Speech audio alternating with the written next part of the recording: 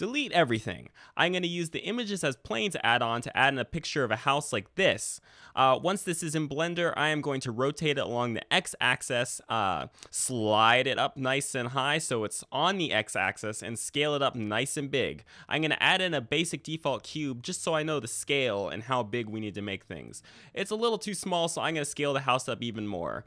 I'm now going to apply the scale to this image so that it won't do weird stuff later. And back in edit mode, I am going to add loop cuts all around the edges of the house.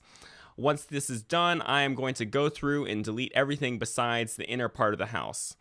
Alright, I'm going to add in more loop cuts around all the windowsills and like major geometry that we're going to need. Once this is all done, I'm going to duplicate the whole house over. You'll see why later. Alright, back on our original house, I'm going to go through and select all the window frame areas, and I am going to Alt-E and extrude them out a little bit. I'm going to I to inset, and then I'm going to extrude them back in again. That looks pretty good. I'm going to turn down the specular and turn off show backface here, and that will make the image way more easy to look at. Alright, I'm going to make some windowsills, so I'm going to come over to this other house that we duplicated, cut out a windowsill, and drag it over to where we need it. I am going to position it where I want. I'm going to double click G on certain edges to scale in this face here so we can get it nice and good looking. Once that's done, I'm going to Alt-E extrude it out and slide it around till it's positioned nicely. Then I'm just going to duplicate it over, and I'm just going to rinse and repeat basically for all the other windows that have windowsills. Or I guess it's window blinds, window frames. I don't know what it's called. All right, I'm gonna select some of these and rotate them along the Z axis to make them just a little bit offset, just to add some extra. Then I'm gonna take one that's positioned normally and I'm gonna scale it down and slide it into this lower window here. I'm gonna duplicate it around, slide it in, duplicate it around, etc., etc. I'm gonna repeat with the scaling on the Z just to give it a little more offset. I'm now going to pull out these bricks here, so I'm going to add some loop cuts, and then you just select everything, and you just try and drag it out, or extrude it out till you think it looks nice. Then you can select these edges and bevel it just a little bit so it's not super sharp. Now, I think it'd probably be good to select all these outer window frame edges, and just go through, you know, select them all, and then we're just going to give them a little bitty bevel just to make it look nice. I also want to kind of cut out some of these vents in the house, so I'm going to use the knife tool, just cut them, and I'm gonna extrude in and inset until it looks nice as well. You can do the same for the others. Some of these you can just inset and then double click G to move the faces and then just extrude and inset again, so you don't even have to use the knife tool. I'm gonna drag out this roof bit up here and added some extra loop cuts so we can drag it around and give it kind of a cool looking trim. Nice and simple, nothing too complicated.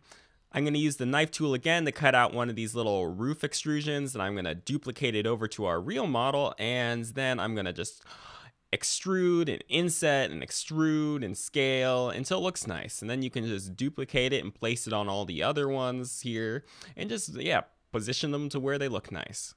I'm going to select the window board thingies down here, and I'm going to Shift D them up to the top windows. I'm going to press SX-1 to invert them and just scale them around so they look nice. We can delete this other house now because it's not needed. I'm going to add a new texture to these windows by selecting them all. I'm going to make a new texture. I'm going to add in a glossy and a transparent and mix them. Then I'm going to plug the original image texture into the color for the glossy just so that we have a little bit of the original texture reflecting in the glossy. I wanted to make some little guardrails around the windows, so I selected a face in edit mode, pressed Shift D and then P to separate it by selection.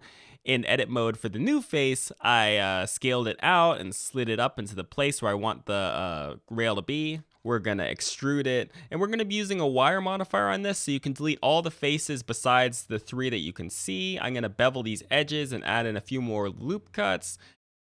When this gets somewhere where it starts looking real nice, you can add in a wireframe modifier, and then you can change the thickness just till it looks nice, kind of like a nice little wireframe around the windows. In edit mode, you can select this whole face and Shift D it around and give it to all the other windows. Perfect. And you can even make a nice, like, smaller version for the bottom window. That looks pretty cool, so just duplicate it around again. When you get it looking pretty good, you can go in the shader editor and just duplicate this texture to make it its own thing. And then we're going to just turn up the metallic just to give it more of like a metal look. Okay, and this is all done now. Well, I mean, as done as you want it to be. You can go insane with details and add in every little thing that you want. But, you know, for a basic type deal, this is pretty good. And it's great for scenes to put in backgrounds because it has a 3D feel, but it's very low poly. Anyways, I hope you enjoyed and that this is helpful. Bye!